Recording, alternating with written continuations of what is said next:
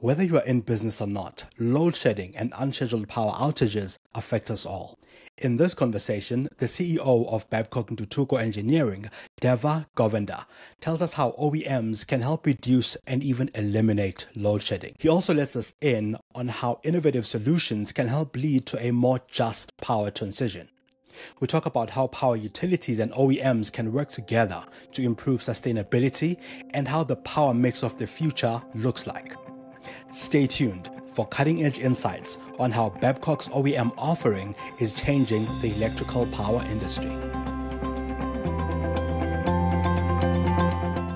Thava, thank you so much for making the time to talk to us about OEMs this afternoon. It's going to be a great conversation, I'm pretty sure. There's a lot to learn. Thank you. Thank you, Mongezi. Thanks for the opportunity. You speak a lot, in a lot of detail across many leading platforms about OEMs and their potential in reducing and possibly ending load shedding. So just to start us off, can you tell us who OEMs are and what they do? So OEMs it's an acronym that stands for Original Equipment Manufacturers. It's basically, if you take the power industry and you take the electrical power industry, it's the people that basically built the boilers, the turbines, and the generators.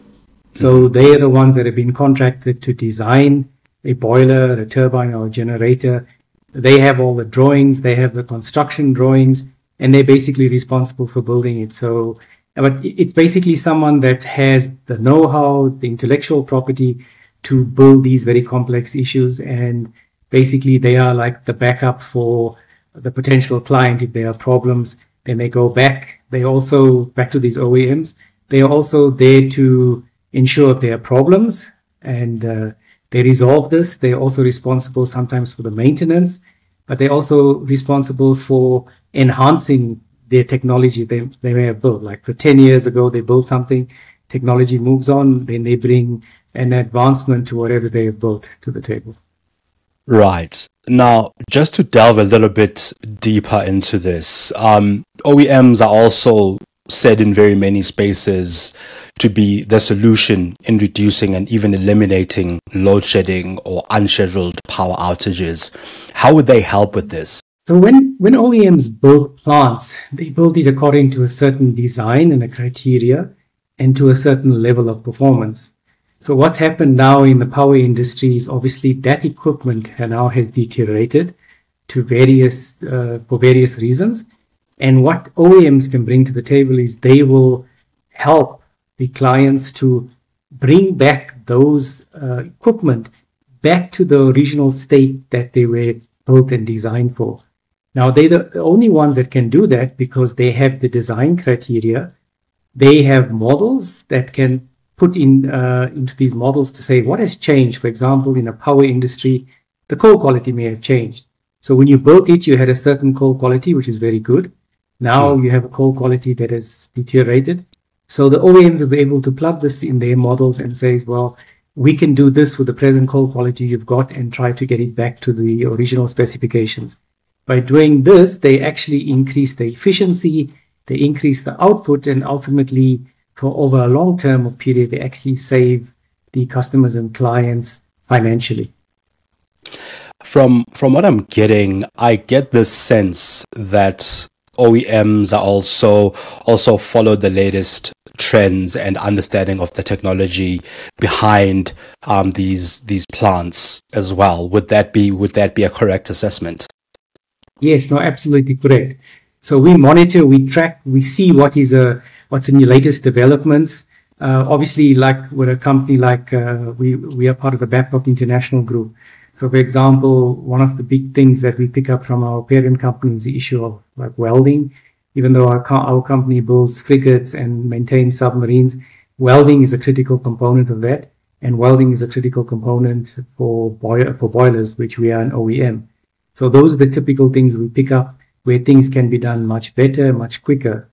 But the big issue as well is that we also have strategic alliances with a lot of technology providers that bring the latest technologies to us, and by virtue of the partnership we have with them, the strategic alliance, and we work together with them to enhance the plant of our customers. Now, you mentioned that, OEMs have the drawings, they have the technical specifications, and they have the understanding and the knowledge, and that they would have been involved in building some of these plants or creating some of these plants that exist out there.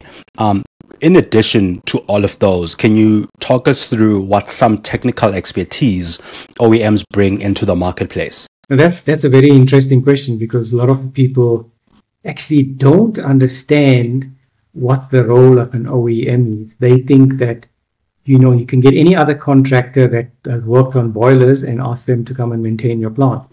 Unfortunately, it doesn't work like that, because when you have problems on your plant, the OEMs have, first of all, the technical excellence, they have the technical experience, they have the know-how, plus they have the skills. We have engineers that have been trained, that have helped design some of the plants, that have helped maintain it. So when OEMs actually come to the plant, they bring a one-stop service to the client, from maintenance to enhancing the technology. And it's something that other companies that have been working on boilers do not have. They do not have the insight, unfortunately. They may have a good idea of how the plant operates, but to try to get it back to its original state, that is something, unfortunately, that can only be done by OEMs. And very few companies realize that. And I think we'll touch on a bit later why there's a reluctance to engage OEMs. That's one aspect. The other aspect is that there's a lot of investment that the OEMs make in terms of maintaining the skills that we have. And like you mentioned earlier on, keeping up to date with technology. Anything that comes about that we bring, we always want to enhance the plant and obviously reduce the customer's cost at the end of the day. But it's like a long-term partnership. With an OEM, you will not see things and do not expect to see things change immediately. It happens over a long period. And obviously the return on investment obviously will come back to the client, but over a long period. It's like a partnership. It's like a marriage. Yes. I think along the lines of this, this partnership that you talk about, something else that is a thread that I seem to get from what you're saying is the independence of OEMs. How important is this independence of OEMs operating the way that they operate, and sometimes working with both the public and the private sector? Because I get this sense that sometimes the independence makes OEMs who they are, and it kind of helps them to help their clients better, because you get all this information, you get all of this insights.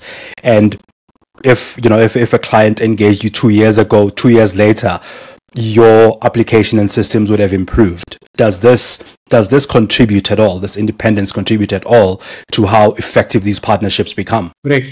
I think that's one of the big things that especially the public sector. Obviously, if you look at the public sector and you look like some of the utilities we work for, they're obviously all cash constrained. They don't have the money and the funding to actually contract with OEMs. And I think that's where the trick is being missed because we do a lot of assessments. We term what we do life-ex studies. Like after 10 years when the plant is built, we actually do a life extension study to say, if you want to extend your life of your plant beyond 10 years, this is the state of the plant that we find it in now. This is how you can bring it back to its original state of when it was built. And I think the fact that we are independent and we can actually come and tell you exactly what is the state of your plant from a knowledge base, which very few other suppliers can do that. That's why it makes it important to engage with OEMs.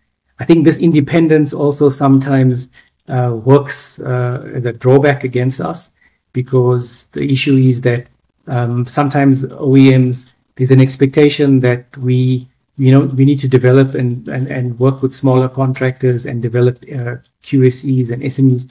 We've got no problem with that. I think that's one of the big issues that may be misunderstood. We actually, by being independent, we also develop other suppliers. And I think that's where we're also trying to say that we have a training facility, for example, in Babcock, where we train artisans, we train mechanics, we train welders, so we can work with these smaller enterprises. I think there's a there's a role for all these suppliers in the whole chain that we can all work together. But unfortunately, the expertise resides with the OEM. And I think this is a message that we were trying to get through across in that webinar as well, is to say, if you contract directly with the OEM, you will receive a component that you know is backed up by the intellectual know-how, by the drawings, by the engineering expertise, and the guarantee.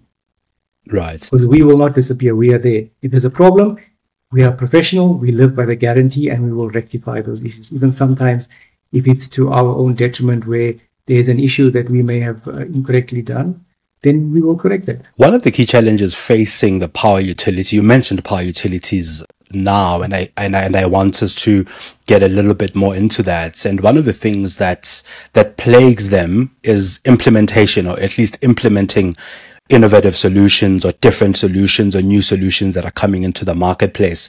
How do OEMs bring this much needed innovation while ensuring that implementation is also prioritized? It is one of the biggest problems we sit with.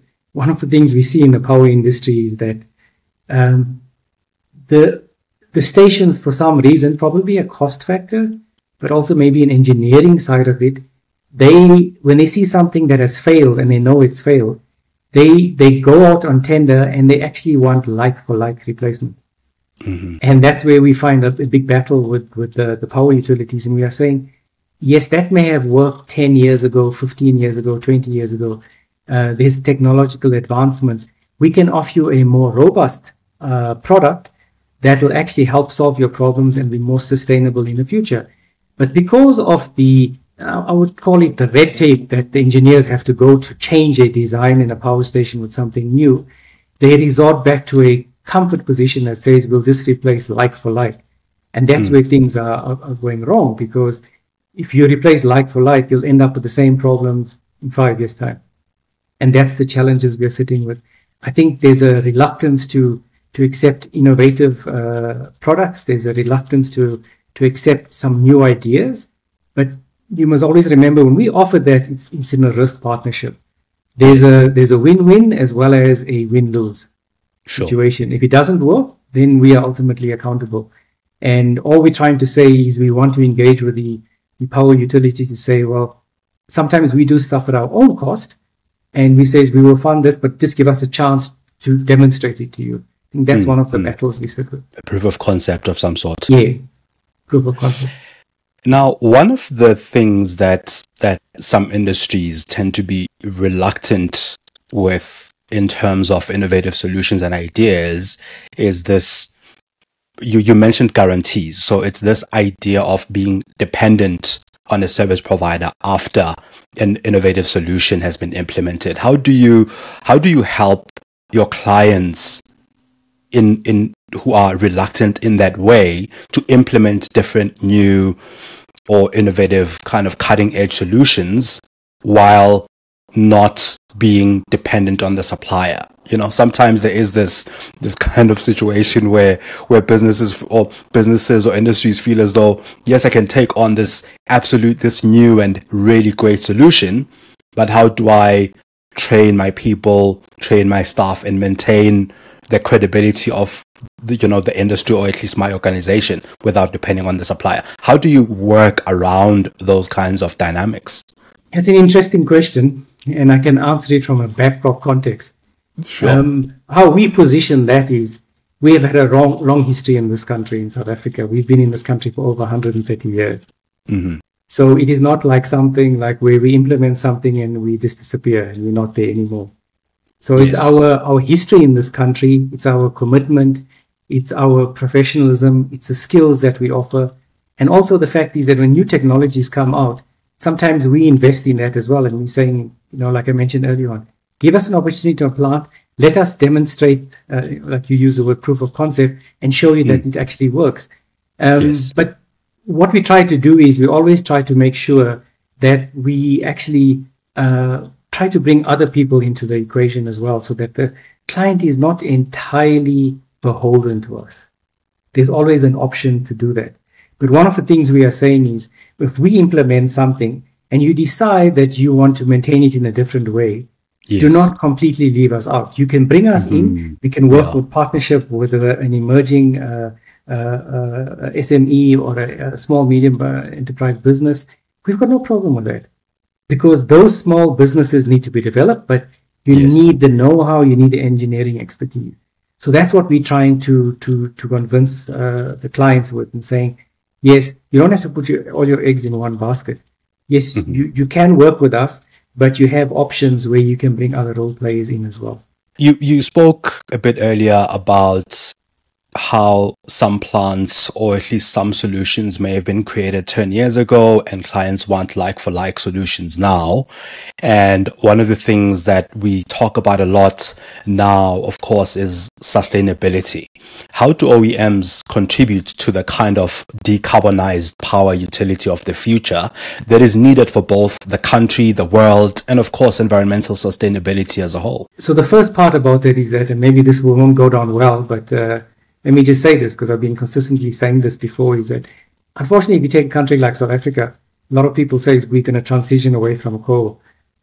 Yes, we will transition away from coal, but I've said this before, I believe that by the year 2070, and a lot of people ask me to make sure I'm saying the correct year, so it's 2070, that's 2070, you will still find coal power stations operating in South Africa. Okay. So you will see the likes of Medupi and Kusile still running. It's because we have an abundance of coal in this country. And I've been on both sides. I was also the acting head of sustainability in a previous organization I worked in. And I think it's a reality that you have to realize that if for a country like South Africa, you can't have one source of energy that's going to drive the economy of this country. There's a role and a place for all different types of energy. So there's a place for coal, there's a place for gas, there's a place for nuclear, there's a place for renewables. It is a mixture. So in terms of energy security as well, you would need a diverse mixture. So that's the background. But in terms of how OEMs help in terms of sustainability and in terms of ensuring a reduction, decarbonization, one of the things we do as well is that if we optimize a coal-fired power plant, we can actually optimize it in such a way that we improve the efficiency so that you actually use less coal but generate more of the megawatts. So that's the first thing. That's what we are. That's one of our what we term bread and butter issues. Those are the Before you carry on from there, is that a function of newer technology? What causes that? How are you able to maintain that? So that's a function of the new technology that comes off, the way you can monitor what's happening in your boiler, the predictive tools. There wasn't this technology available, and it'll actually get greater and bigger as AI develops. You may have a program that will be able to tell you exactly what's wrong in your boiler and tell you exactly what to do, and it'll actually do everything for you. We're still evolving that, but at the moment we've got programs that can tell you why is your boiler unoptimized? Why is your efficiency poor? We get this all from our technology partners. So I think those are the things that we bring to the table. So what else do we do in terms of decarbonization? If you can't get rid of coal, one of the big things is about emissions. That's the biggest problem. We're one of the biggest polluters in the world.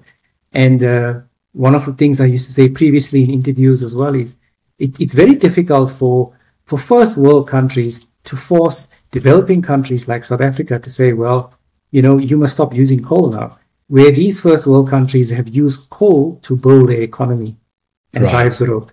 It is now our turn to do that, and we must be allowed to do that, but we must also learn from the mistakes in the first world country where there was no emission abatement measures put in place. Now we know that we can reduce SO2 by putting a flue gas desulfurization plant that removes SO2. We can put in low NOx burners that reduce the NOx. Now, for example, we've worked in the petrochemical industry where we've implemented low NOx burners and we've reduced it substantially below the legislative limit. So we've demonstrated that capability as Babcock Ntuthuko Engineering. Then there's also the issue of particulate emissions, the ash. So we work with our technology partners to actually help reduce those emissions. So that's what we bring in terms of the table, in terms of, I wouldn't say total decarbonization, but in terms of what we term clean coal power. In terms of reducing the carbon output, we're also looking at renewables. I think the big game changer is gas. So we also have the ability, together with our technology partners, to actually convert coal-fired power stations to gas-fired, which is got a lower carbon footprint gas than what coal has. At the same time, we're looking at converting coal-fired power stations into biomass. So that's something where you reduce the carbon footprint as well. The other big issue is obviously battery energy storage systems, commonly referred to as BESS, battery energy storage systems. So batteries also play a big role. So I think there's a whole mixture. There's a lot we can do as OEMs that bring this, but it's a matter of decision making from the clients to actually say, this is what we want and this is how we want to work together with you to do it. So a decarbonized future, really, or at least decarbonization for the future, has a lot to do with a different energy mix to what we currently have, and implementing all of these solutions that now exist, which didn't 5-10 years ago. 100%. I'm glad you mentioned Eskom, or at least we keep talking about power utilities without naming them. And I want to mention Eskom a little bit now, because the industry is divided on OEMs, and having been both on the Eskom side and now within the OEM space, in your view, why are there mixed views on the contributions that OEMs bring and also working with them? So, yeah, it's a very divided topic, and I can tell you that there's a lot of opinions, but I think, like you said, I've been on both sides. When I was working for the power utility, I always went back to the OEMs when we had trouble or some issues, because we realized that OEMs have the knowledge, they have the capability, and there's something that they can bring about that other contractors cannot do. Now, when I'm here on the other side, one of the things you realize as well is that sometimes the OEMs have been underutilized. And what we're seeing more and more now is a big issue of cost. And this was raised at the webinar as well, is to say, OEMs are expensive. And I think one of the big issues that's missing from the debate is, yes, OEMs may be a bit more, I wouldn't use the word expensive, but they come at a premium in terms of the work they do, because of the value that we bring, because of the international expertise and the skills that we actually have. We develop our skills base where we retain a highly skilled people, and this is a base that we keep in our organization. So our overhead cost is sometimes actually much more than other smaller contractors, and this sometimes is not factored in. So there's a premium that you have to pay when you make use of OEMs. But in terms from the long-term picture, your return on investment is much higher from a long-term perspective. You may get short-term gains, but over the long term, that key word you use, sustainability, is not there. Okay, so a lot of what drives these mixed views is the initial, call it capital outlay, versus the long-term sustainability of what you get for the initial investment. Yes, and that's the message you try to give at the webinar. There will be this initial capital outlay. I think that's where the big resistance comes in. It's about spending money upfront and getting the gains later. I think that's what the big hindrance is. Now, Thava, just to be a little bit more specific, what does Babcock Ntuthuko Engineering bring to the table insofar as OEM services? One of the things that we do is we actually maintain the boilers. We can actually repair the boiler tube leaks. Typically, you'll hear during load shedding, we've had these units off because of tube leaks. That's the big issue. So we can actually help fix it, but at the same time, we can help actually prevent it. So when a tube leak happens, we actually can go in your boiler, we can do inspections, and if we have time, we can pinpoint the areas where we think the next tube leak is going to happen. So that's in the preventative mode. But we also help to fix tube leaks up, and we've developed a skill where we can do it much quicker, and I would dare to say much quicker than our competitors. but we also do it much more safely as well. Safety is a big component in our business. Nothing takes precedence above safety, not even production. No matter how much pressure from the client is, we always tell our people safety is the most paramount important thing. So that's basically the maintenance. We also bring to the table long-term strategic studies where we look at the plant. We term it life cycle studies, where we basically tell you how you can extend the life of your station. Okay, so that's the second thing. The third thing is what we term is O&M maintenance contracts, where we have the ability to place qualified and experienced engineers on the power station. So when there's immediate problems, that there's something that can be done. We actually we place them on the site, so when a problem happens, there's less downtime to actually trying to understand what's going on. When this person is there, they immediately get involved with the customer together with the engineers. It's about a partnership that we're actually saying we need to do. So I think those are the three key areas that we would bring. You mentioned other issues about innovation. We can also train people. We can train engineers. We have the expertise, and we can impart our knowledge and training expertise as well. I also know that there are international partnerships that Babcock Ntuthuko Engineering taps into to maintain its position within the OEM services space. Can you talk us through how these international partnerships help to keep Babcock on the cutting edge of OEM services? One of the issues about how you bring innovation and technology is partnering and forming strategic alliances with companies. So we have a lot of alliances. One of our big alliances is with a company called Babcock and Wilcox. That was there's a lot of Babcocks, by the way, but this was our original parent company. And there's a long story to say how all the different Babcocks evolved. So we have a strategic alliance. They're based in the United States with them. They're based in the United States. So we have a strategic alliance with them where when we tender for stuff and where new technology is available, we basically partner with them, and we basically help set up a project where we can help the clients sort their problems out, enhance their performance. That's one example. We have a whole lot of others. We had a technology day which we hosted in the end of January in South Africa, where we invited Babcock and Wilcox, and we invited some of our other suppliers. For example, we supply valves, and there's a whole lot of partners that we have too much to mention. So we have a wide spread that we can bring to the table. So I think those are one of the things that people also miss, is that it's not us alone as Babcock Ntuthuko Engineering that can develop this. We, besides, we have a local presence.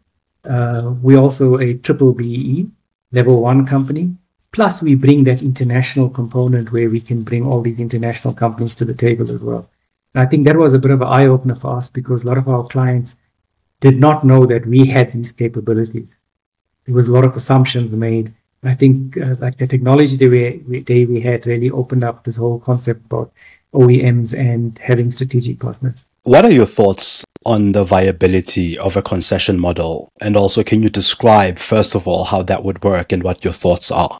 Yeah, that was something that came out in the webinar that I think a lot of people, I wouldn't say ducked and dived, but they didn't give their opinion about that because it's a very contentious issue. As everyone knows, that National Treasury engaged a consortium to investigate Eskom's plant performance, and basically saying that the investigation would basically determine how Eskom's plant would be restored back to its original state via OEMs. And then the question came about, so if the plant's restored, what then? What do you do? And the idea was to say that then there would be a concession model where someone else would operate the plant. So I think one of the big issues there that need to be debated as well is that there'll have to be a lot of discussions with organized labor, because this would mean taking over Eskom staff. A lot of people would see this as privatization, which is not the case. But it involves a whole lot of complex issues. And a lot of the questions we're asked is, would OEMs be considered in this concession model? One of the things I can say is that us participating in some sort of concession is not in the business model of an OEM. That's not in our business. But it's not to say that we wouldn't consider that. I think basically you would look and say is that some private entity would operate the plant, but would contract the OEMs to help maintain it. So I think there's a lot of work that still needs to be done around these concession models, and we are waiting to see how this will evolve, with National Treasury obviously making the reports available and what the recommendations were from this consortium. So it's a bit of an unknown territory. I spoke about it because I believe it's something that we should consider, but the manner in which it's going to be rolled out is something that we need to debate. So you've already mentioned a lot about the maintenance of plants, about new technology, and about implementing innovation, finding the sort of best of breed in anything across the world to help power utilities, or at least in a power mix of the future. Now, in terms of one of the burning questions here is, can OEMs help to end load shedding? And if so, how? I'm rather blunt with this answer. Yes, you can.